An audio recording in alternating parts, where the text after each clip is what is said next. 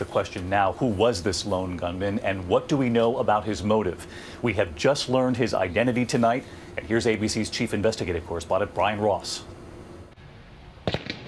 Federal authorities tonight identify the shooter as 29-year-old Gavin Eugene Long, a former Marine from Kansas City. Officers engaged the subject and he ultimately died at the scene. Police say it appeared to be a well-planned ambush.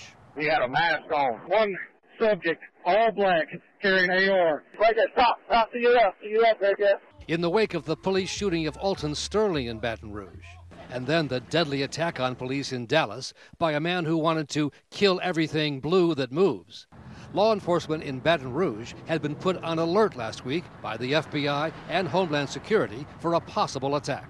These threats are very viable and they're very real. This FBI bulletin from its New Orleans office, obtained by ABC News, showed images from social media and warned multiple groups are calling for or planning riots and or violence against law enforcement in Baton Rouge, Louisiana, and Shreveport, Louisiana.